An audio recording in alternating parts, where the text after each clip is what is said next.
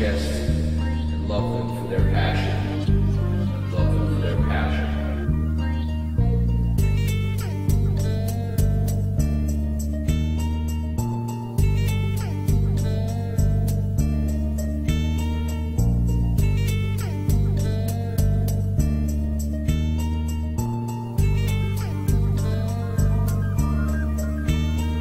Some people stay connected through the grief and depression. Others distance themselves from the world. These are restless beings that test the meaning of death and sex for breeding, leading only for convenience. Be this as it may, I still find myself stepping away. Still find myself stressing for the rest of my days. Affected by rage, I express it by addressing this page. Never a taste or a breath of faith has entered my lungs. I used to stay up for days, a bendering lush, hindered by drugs. Pissed at my friends for never giving me love. I was a pitiful fuck, not to be trusted. Robotic and flustered, I watched the problems in my life turn from molehills to mountains as the chaos erupted.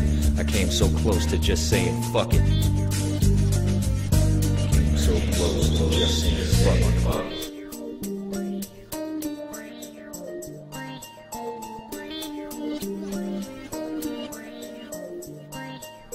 This is for the people that have my back through the hard times, and the turncoat bastards that stab me in the backside. I love you, I hate you, it took a lot to face you, embrace you, and now that I'm back from hell, I have to place you right back where you stood when friendship didn't seem to be to your advantage. Damage irreparable, immeasurable, the introverted, intellectual, erecting a festival, celestial sentinels, people with principle who miss the swimming pool of genes, G's and ego geniuses. These are people grievances, pieces of shit conceiving the meaningless. My detachment is immediate, you never see me in another bar drinking away the anxiety. My eyeball swimming, wasting away, trying to taste pie and take my life and leave. I'll take my mic and speak. I made up my mind to be a better man, and when the depression lands, I'll wipe the sweat from my hands, press in advance, exit this trance. This is a testament to the stress of a hermit, learning the purpose of existence while the rest struggle for breath in the desert sands.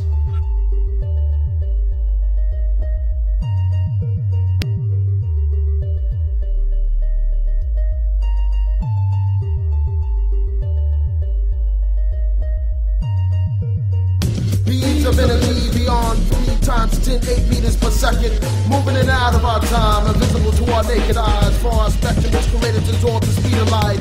Angels, so into matter, descendants of the upper 3 parts of the mathematical tower will babble, the numbers that babble and babble and babble on. Angels divine in our minds still feel the wrath of the living God. Beyond the blocks, maker of the clocks, evanescence, eye walking vapor, raindrops and misty fog, and the whips the wind, radiant eyes, hollow glowing entity extends its hands to me. I'm walking across a quiet street.